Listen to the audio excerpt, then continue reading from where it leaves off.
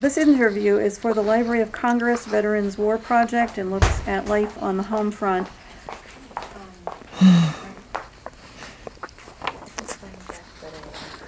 But these are his. Okay. Okay, shall we start again? Sure. Oh, wait, you already started? Yeah. I'm sorry.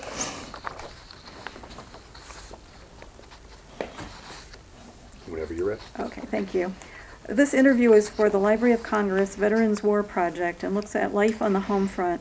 Today is Wednesday, September 19, 2007, and we are in the studio of WILL in Urbana, Illinois. Linda Lou Ficklin Weber is the subject of this interview. My name is Harriet Williamson. Also in the studio is Marty Hodges, who's the Director of Lighting, Sound, and Camera. Linda, could you talk about where you were born and a little bit about your family and your early life? I was born in Columbia, Missouri, and grew up there until I went to junior high, and then we moved to Boonville, Missouri, which was 20 miles west, and I graduated from high school there. My father was a school teacher in the high school where I was, and he did work at one point for help building a military camp in Warrensburg, Missouri, as a summer job, and so he was gone all summer. And I had a mother and two sisters and a brother, and my brother served in the Army later, and he was 2 years younger than I, and he served in the Army and then took the test for West Point and was appointed to West Point with an Army appointment. Mm-hmm. And are you the oldest? I'm the oldest. Mm-hmm. And then you have two sisters, and is it two sisters and then a brother? No, it's I was the oldest, and my brother was 2 years younger, and my sister was 4 years younger. Mm-hmm. Then I had a baby sister that was 20 years younger. So. Now, was your family, do you think, affected at all by the Depression? Yeah. In what ways? My parents had bought a little house in Columbia, and I think their house payment was $60, and my dad made $80 a month or something like that, and it was pretty impossible. And then the Depression hit, and that would have been about in 29 or 30, and they lost the house. Mm-hmm. And I know the year that we moved to Boonville, which was, I've forgotten now, but I was going into junior high, and I know our Christmas was very, very simple. Mm-hmm. And that was because that was right after they lost the house. Mm-hmm. And yeah, my parents didn't have any money for a long time. My dad was a school teacher, and they weren't well paid anyway, and Mom stayed home, and they had lost the house, so they paid rent. Mm-hmm. And so yes, it very much affected our family. I have pictures. I started to bring one of my parents and their siblings that look like Dust Bowl people. You know, like you've seen the people out in the Dust Bowl at that time. And so even in Missouri, I think there was a lot of that. Mm-hmm. When did you become aware that there were clouds on the horizon regarding the possibility of war, either in Europe, Asia, and the possibility that the United States would become involved in the war? I don't think I was like 13, 14, and I don't really remember much, although I must have known something because I knew the Japanese ambassadors were in Washington before Pearl Harbor, mm-hmm. trying to talk to the president. And I don't, unless that came out later, but that really stuck in my mind. And I don't know that I even knew anything much about the Holocaust. I remember the day of Pearl Harbor, we were in the car going to my grandmother's, and we had a radio in the car, and they announced it, and it was momentous. But that's probably about the first that I really realized mm-hmm. something was wrong. Mm-hmm. When you were in school during the war, was your school affected by any wartime activities? Were classes changed, or Was there a shortage of teachers or? Not that I remember any of it. It was a high school of about 400, so it probably wasn't impacted too much. I think we had the music teacher, I think, went off to war. And then, of course, as we graduated, the boys all went off to the war, almost all of them.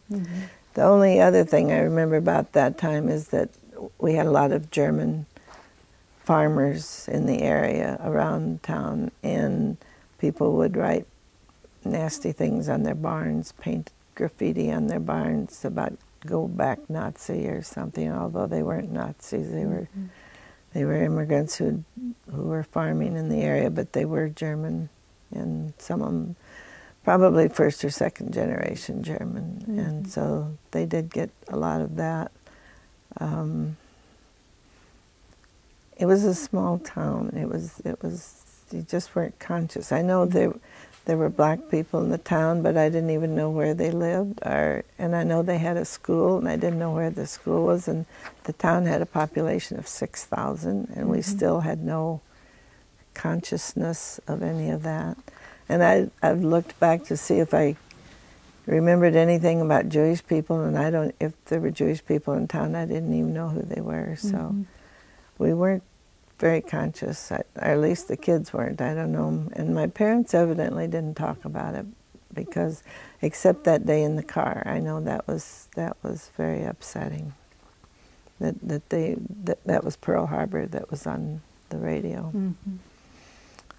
But other than that, I don't remember them talking, and I don't know that I read newspapers very much. So, how did the war affect your family in terms of either the food you were eating or the way you got around in terms of transportation or in just daily life?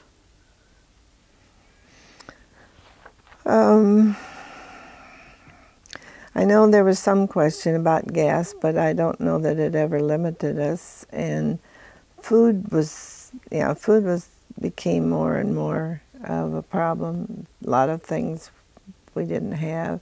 That came in more later, though, towards the end of the war. For me, I don't remember it as when I was in high school. For example, what were some of the things that you didn't have that?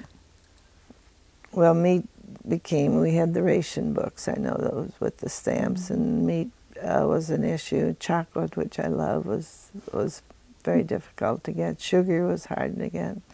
Seems to me butter was, but I'm not real certain. Now, you brought with you this ration book from World War II. How does that work? What is in a ration book? Well, they had stamps. They had so many stamps, and you could only use so many stamps a month. And I don't really remember even which book this was. At the close of the war, I was working in a grocery store, so I dealt more with this because things were still very short then, and the sugar and the coffee, and I know meat was one of them, and chocolate. I love chocolate, so that was an issue. But if we got an order, it went under the counter for the regular customers. And even the regular customers had to have stamps to get certain things. So would a book then be specified for a certain item, like a sugar book or a meat book? Or is it a general kind of thing? I think so, because the other little books that I gave you were my brother-in-law's books, and they were... they've got different numbers and things, but that was 60 years ago, and I've kind of forgotten. Sure. But I know they were important, and I know you really, even if you were a good customer at the grocery store, you still had to have your books. You still had to have the stamps. Now, did life improve as a result of the war and people going back to work, or was it still, do you think it was still hard times on the home front? Well, it flipped at that point, because I had gone to, I'm trying to switch here, because I had gone to college for a year, and then I was sent to Purdue University by Curtis Wright, who built airplanes. And they trained us for a year at Purdue, and then I went to work in the war plant in Columbus, Ohio. And then my mom got sick, so I went back home. So I got involved again with the food stamps and the groceries there. And it was, things were, you had to go on a list to get a car. And I think when we first went on the list, we were number 3,000 or something in St. Louis to get a car. And you had to, appliances were not available. There were a lot of things you still couldn't get. But I don't remember, I mean, it was just a fact of life. I don't remember resenting it because it was just part of the war, and we were taught and trained and believed that that was our part that we could do. Where did that come from? Did it come from your teachers, or did it come from listening to the radio, or how do you think you received that message? Well, I think probably a couple of ways. I think it was promoted by the government a lot, but I think too we felt it because the girls didn't go to war, and families basically didn't go to war, and my father was too old to go to war, so my brother was in the service, but basically we felt we had to do whatever we could to help. And so I think it was just kind of a feeling that you were part of it. Even in high school, we collected gum wrappers for the foil, and we had scrap metal drives and picked up scrap metal and turned it in because that was something we could do. Now, how often would those drives occur, and who were you turning the materials into?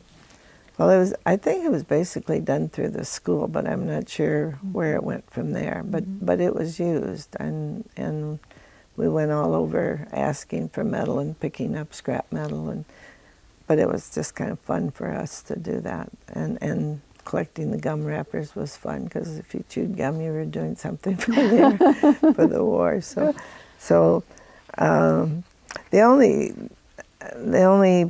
piece when the war ended, well, they had trained us to work on the airplanes, and we moved to Columbus, Ohio. I did bring the picture of my group, and they trained. Curtis Wright trained over 500 girls because the men were all in service. They had no draftsmen, they had no checkers, so they trained us, and we went to Columbus to work for them. But the minute the war was over, we were all discharged because the men came home and the women went home. So that was all right with me, but it was, I know some of my friends were really upset by it because those were pretty good jobs. And then I got affected because my mom got very ill, and the war hadn't ended. The war in Japan hadn't ended, so, but I had to go home and help my mom, and they wouldn't give me a release from the war job. Even though the doctor wrote a letter and my dad wrote a letter, they still wouldn't accept it, and so I couldn't get a release, which meant that when I went back to St. Louis that I couldn't get a job. And I did wind up working in a grocery store because my mom had a friend who had a grocery store. But for some of my friends who filled the whole time there, I was short of just a month or two, but the ones that stayed to the very end, to be chopped off like that and then go home, it was pretty difficult. I think there was one of our friends that actually got to stay, but other than that, they sent everybody home. I want to come back to that in just a minute. Now, you were in high school when you were recruited to go to Purdue, is that correct? No, you had to have a year of college. I had gone to college. Where did you go to school? I went to Culver Stockton in Canton, Missouri. It's a small private school. We had about 200 girls and 17 boys because there weren't any boys. When I went to Purdue, they had, I don't know, they had all kinds of military there. So I think we had 50 or 60 boys to every girl because they Purdue was basically a male school except for home ec majors, but we were there in aeronautical engineering. So there still weren't that many girls, and they had Navy people, Marines, everybody there, because they were training them too. So it affected campus life a great deal in both schools. I mean, they're just, well, it does to a 16-year-old girl. Now, you were 16 when you were in college and recruited? No, that was in 44. I would have been 18. I had a year of college. Right. Because they wanted when you were in college, did somebody come to your school and recruit people in your school? No, they put an ad in the newspaper, and my father found the ad, and they still didn't have any money, my parents, and so this was a free year at Purdue University, which had a wonderful name, and you had to be a math major, you had to have made good grades and things like that, but I qualified, so I answered the ad and passed the test, and then I got to go to Purdue. It was a wonderful year. Now, who was it that put the ad in? Was it a government agency? Curtis Wright. Curtis Wright, okay. Curtis Wright was building airplanes. Okay. Now, when you went to Purdue, then what were you studying under? Aeronautical engineering. Okay. So what would be the classes that you would take, for example? We had a lot of drafting because that was what they wanted us to do physically when we got there, but we had every math class they had. We had physics, calculus, analytic, and then we had aeronautical engineering because we actually were in wind tunnels and flying mock airplanes, and it was great. We had the regular university professors, and so we were well trained. Now, was it intense? In other words, did they try and speed it up for you and give you more? Yeah, we were there from September to March, and we got a full year. And I had a full year's credit from Purdue. It was very speeded up, and it was intense, and it was heavy on math and physics, so we studied. But we had a great time, too. They even bought us activity passes, so we got to do everything and paid for the whole thing. So you also were able to participate in other social activities with the young men who were on campus. Yeah, all the ball games, and they had bands and different things came there. I mean, it was a great year. Then, when you completed that time in March, then did you go to Columbus to work in the Curtis Wright factory? Right. So when you got to Columbus, what was the expectation that you would be doing when you were there? Well, we started out in drafting, just doing. That was back when drafting was done with linen and ink, and I had a couple of those saved, but I think I washed them out because it was linen and I could make clothes out of the linen. But it was ink, and it was real drafting. It wasn't done on a computer, and yeah, we did that, and then I got promoted. Several of us got promoted to being checkers, and we would check other people's work. And then my one friend who did stay, I know, went on up in the company. She was very good. My mom actually got pregnant, but she didn't. That was back in the days when you didn't talk about things like that, so she just kept writing me letters saying she was sick, and I'd write back and say, what's wrong? She wouldn't answer me, and then finally my dad said he needed me to come home because I did have two younger brothers. I had a younger brother and younger sister, so I went home, and first thing I asked my mom was what was wrong, because I thought she had cancer or something, and she said she was pregnant. And I cracked up. I thought it was hilarious. I thought it was funny, but I guess she thought I wouldn't approve or something, because they had friends who had the same situation, and the kids moved out. So, but I thought it was wonderful. Now, were you disappointed though that you had to come home and give up your work? Yeah, that part was kind of hard because we were enjoying what we were doing and felt like it was important. Yeah. And the aircraft that you were working on, what was it? Was the Helldiver, and I gave you a couple pictures of that because they've got one hanging at Midway Airport in Chicago right now well, I guess it's still there. It was there last year. Anyway. So those were fighter They planes? were fighter planes. And were yeah. they used in both Europe and in Japan? Or Asia, I should say? I would imagine. Yeah, I would imagine they were. Yeah, I'm sure they had to be. I don't think we thought about what their use was going to be. We were just doing them for the government, for our country. No, we felt very, very good about what we were doing. How many women did you say were Well, they trained with you? 500, but the group I was with at Purdue was about 35. And we lived in a frat house because all the guys were gone. It was a whole different world, and all the boys were gone, so they had the fraternity houses available. And so we lived in our own frat house, and we got very close. And we had a reunion a couple of times since that. And yeah, and it was also intense, as you said, because, analytic geometry and all the physics courses. I don't know that I remember a thing about them now, but they were hard at the time. But we did well and had a lot of fun too.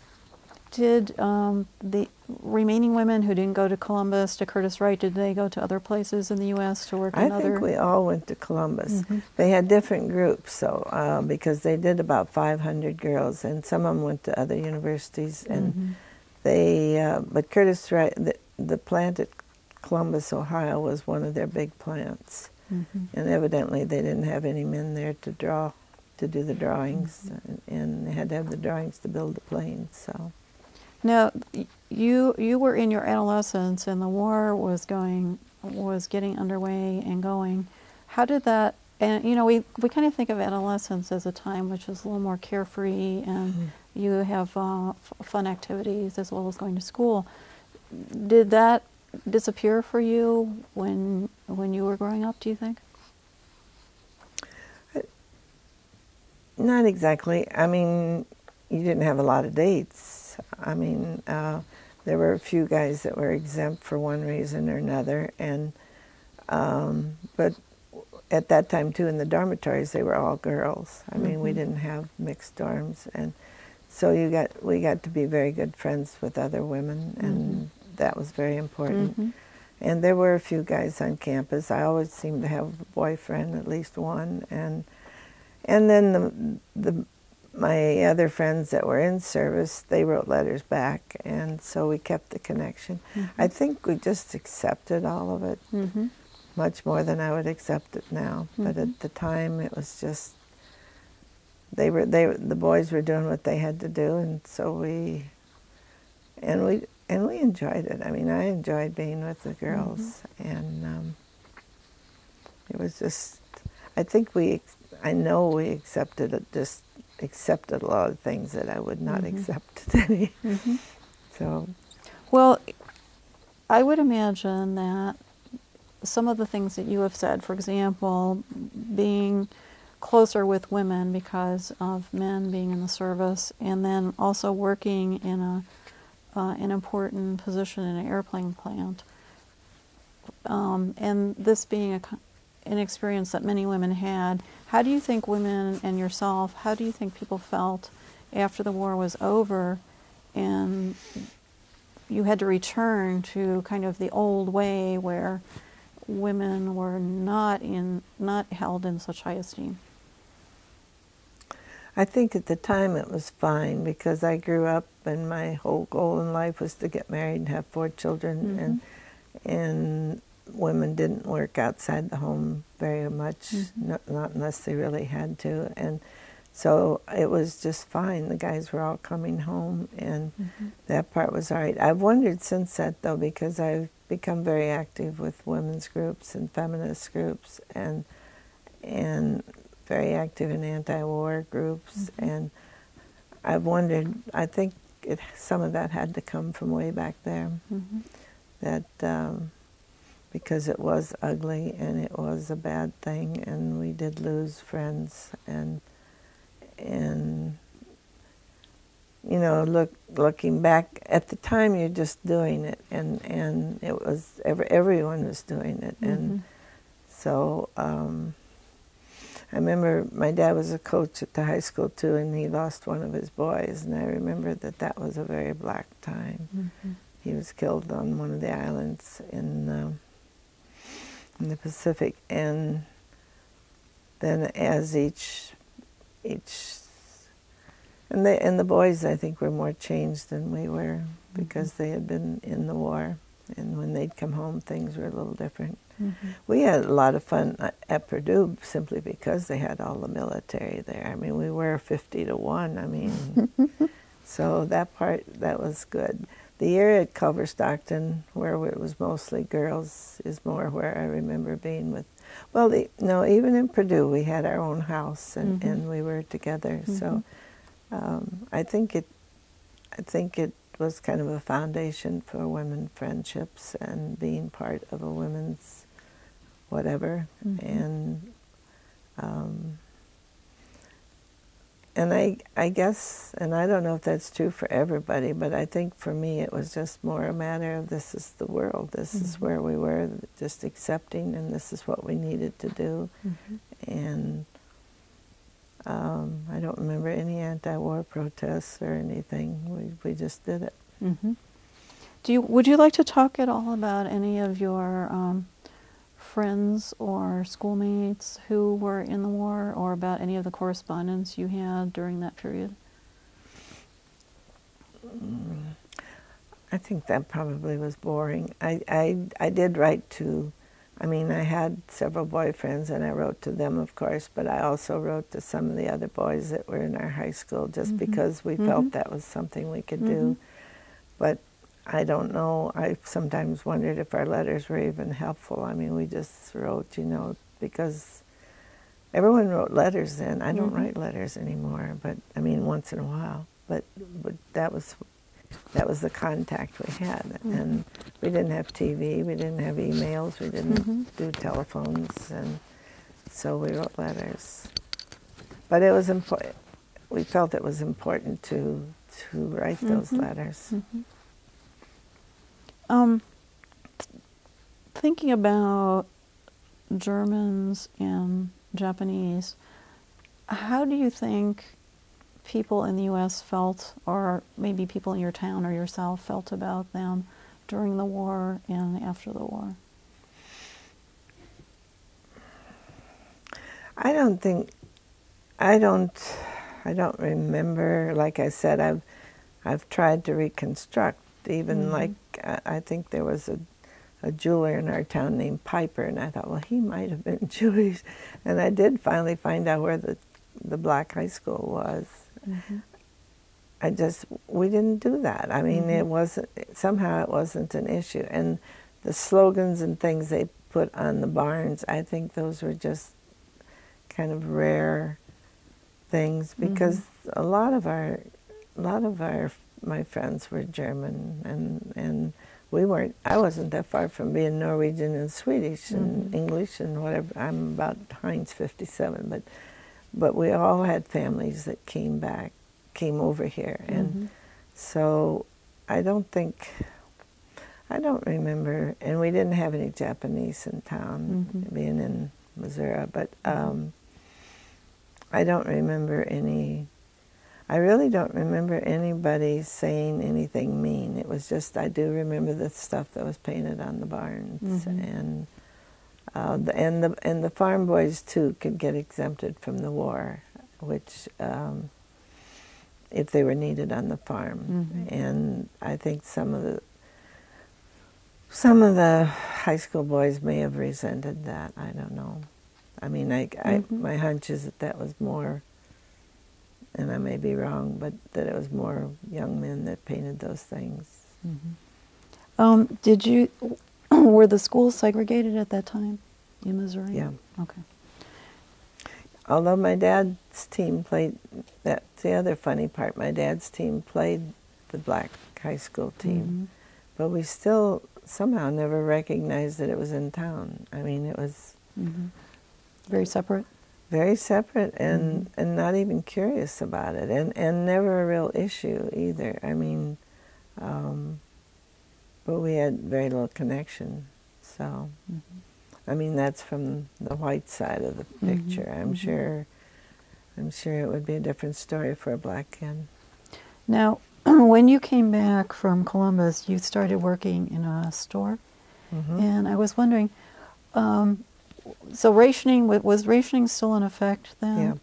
Yeah, it went on for a while, and then, like with the cars, you signed a list, and I think our number, because we had just gotten married, and our number was 2,000 and something in St. Louis, which meant we would be waiting a long time. But my husband had a friend who had a little number, and he didn't need the car, so we got his number. But otherwise, we could have waited 2 or 3 years. And I did get the last piece of satin in St. Louis for my wedding dress. My mom made the wedding dress, and that was after the war, but it was the last piece of satin they had in the big department store. Oh my goodness! So there were a lot of things, and we couldn't get nylons. We painted our legs. You probably heard that story with brown goop, and so.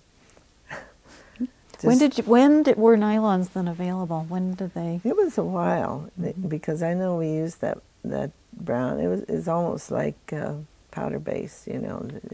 You just spread it all over your legs, so your legs were brown and looked like you had hose on. And I think we used that probably all through the 2 years of college. Yeah. When you were working in the grocery store and there was rationing, would you have to have a ration card to buy everything, or was it was just the items that you had mentioned, the sugar and meat and things like that? There was quite a list. I've been trying to remember what all. It seemed like soap was on there, but like laundry soap. But my boss, it was a small grocery store, and he just said put certain things under the counter for the regular customers, because people would come into the store and they had the list of the things that they couldn't get, and that's all they wanted to buy. And he said, no, we needed to save it for our good customers. And so we had a number of things, and like chocolate might come in every 2 or 3 weeks. We'd get some chocolate, and coffee was, I remember those two particularly that were unavailable. What does it mean to be a good customer? Is that someone who came in and... Somebody came in at least other times, or if they had come in and bought a bunch of groceries, then I might have been able to offer them, you know, some, but the people that just came just for the things that were hard to get, he didn't want me to give them to him, so. Do you know if were you aware of black marketing? I've heard the word, and I know it must have gone on. I have nothing personal about it. Yeah. Were people in Missouri, were they well acquainted with Senator or Vice President, President Truman? Do you know, since he was from... Well, we liked Truman because he was from Missouri and pretty plain spoken and seemed to be doing a good job. Again, I was 17, 18 at that point, not very knowledgeable, and but he was a hometown boy sort of thing, and not being too involved. But we always voted. I mean, we were good citizens. I mean, if you meet people from Missouri about that time, we all tried to be good, and it was just more a shock to me as a teenager to have a different president, because I just thought it was kind of like King Roosevelt. You know, he'd been there forever, and.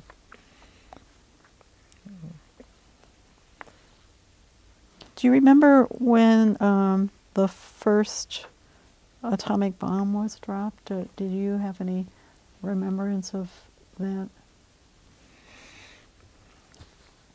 I'm sure I do, and like it is the day that will live in infamy. I mean, I think everyone was shocked over that and what it meant. And I did get to go back to Japan in 1980 for 6 weeks on a peace exchange, and So that's what the banner that showed you was from. And we talked to some of the survivors and met a lot of people there, and it was very tragic. Yeah. Where did you travel when you were in Japan? Was that the first time you were there? Yeah, it was. Well, we started in Hiroshima. Hiroshima, they have a World Friendship Center, and they had set up a peace exchange with teachers. And at that time, I was a school counselor, so that qualified. And they brought four of us over there, and then the next year they'd send 4 Japanese teachers to our country, and they're still doing it. And it was great. We had to pay our own transportation, but they provided housing from people that believed in them. So we stayed in everything from a pig farm to a penthouse to a little one-room tiny apartment in Tokyo. It was great. A lot of old houses, and they have stories. Very definitely, I have stories about the war and about the bombing, and that was a very powerful trip. Would you like to talk about any of the survivors of Hiroshima that you met?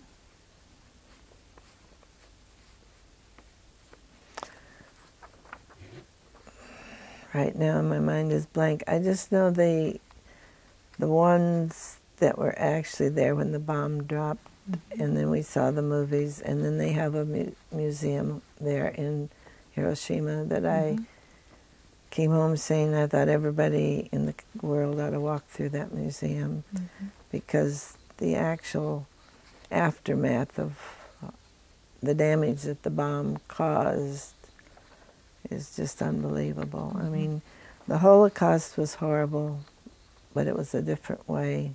I mean, and it's a different way, but the bomb was instant, and people just disintegrated, literally. They have somewhere, they just have shadows where people had been. The bodies completely disappeared. They have they still have a number of hibakusha who were survivors of the dropping of the bomb. But they're all sickly and have been for years. And to imagine being there with this bomb coming down and wiping out, I've forgotten the number, 300,000 or 500,000 or something like that, people instantly, children in schools and families, and a woman in her garden, and just gone. It was a horrible thing. And I don't know what it accomplished, other than creating another weapon of some kind. Well, they claim it ended the war, but I think it could have ended without that. And the second bomb in Nagasaki was just testing another bomb, and it did the same thing, killed people like that. Just burned them and blasted them. No, I've wondered how my life and my story have affected my whole life, because now I'm very much anti-war, anti-racism. I got my doctorate in peace and justice, and it's still #1 on my list. So I don't think war. I think war is an evil thing. Would you like to talk about your studies and your doctorate and how you've used them? Well, I got my doctorate at a seminary, Bethany Seminary in Oak Brook, up by Chicago, and I did it in peace and justice. And so I am an ordained minister too. I mean, they didn't actually give me any courses in being an ordained minister, but since I did it at the seminary, I became an ordained minister. And but it was a pretty, again, intensive study in peace and justice, and read a lot of readings and writings about that. No, I just think, and we got involved. we've been protesting for years. We started with Martin Luther King in the Vietnam War and are still very much against the Iraqi war. And I just think there are other answers than war and killing people, and much better answers. So I've belonged to a lot of different groups, and I have spoken many places, and get in trouble every once in a while. Is there anything else you would like to talk about the war and how it affected your life or the lives of your family or friends?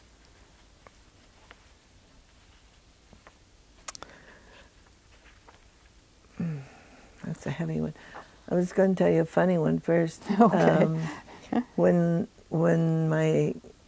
the man I married, I didn't know him beforehand, but when he came back, and I had started writing to him because his sister and her husband were good customers at the grocery store, and they said I should write to their brother, and actually some of the other customers did that too, so I wrote letters there. I wrote a lot of letters, but when he came back from service, we decided we liked each other, and he had been in the Navy Air Corps. He was a pilot in the Navy Air Corps, but we didn't have a car of any kind. He didn't have a car of any kind. My family had one car, so. But his stepfather had a old truck, a panel truck of some kind. He was a painter, and he had one seat in it, and then he could put a box in it so somebody could be a passenger. No seat belts, just a box you could sit on. So we went to the Chase Hotel one time for something very special. It was the high spot in St. Louis at the time.